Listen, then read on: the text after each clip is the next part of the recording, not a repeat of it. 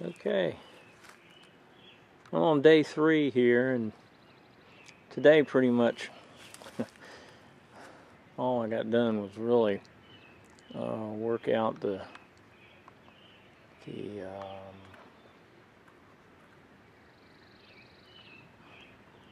as you can see, that one's kind of in the shade. Every one of these little connections for the aluminum bracing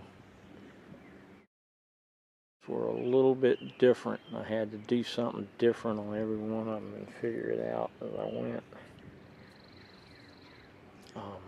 Let me get around here so you can see this one.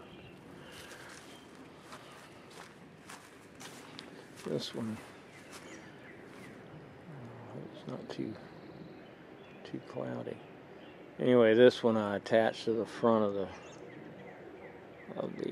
seat. You can see that one over there. Pretty much the same thing. And then there's little pieces that'll go in between all of these to help stabilize them. They're not that they would actually turn, but just to make sure. It gives a little bit of extra support. And I won't have any supports going down to the bottom of the boat. It won't be necessary. One thing you always want to consider is the strength in the sides of the boat when you're building decks, and that way if you kind of incorporate all of that, you don't have a lot of issues with having to put center supports all the way down to the bottom of the boat. It leaves you a lot more room for storage when you're building hatches and the like, and you don't have to dodge them and all that kind of thing. So, and there's the live well. It's all. I took the lid off of that today and kind of got it somewhat prepared.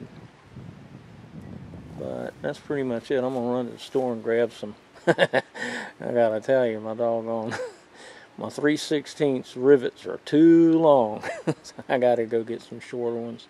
And then I'll come back and I'll probably, if it's too dark, I'll photograph the finished braces in the morning so you can see those. But she's coming along, and the decks sit on there pretty good. I have one out here that I was using to set that front brace up, get it lined up in the proper height. Oh, one other thing, if you see screws in there, you're right. And the reason for that is because what's going to happen is after this framework is done, it'll be able to be removed by just taking out sheet metal screws, stainless steel sheet metal screws. They're coated, and that way you can just take the whole framework out if you have to. I don't know why I did it that way. I'll probably never take it out, but I did just in case. So that pretty much sums it up for the moment. She's coming along.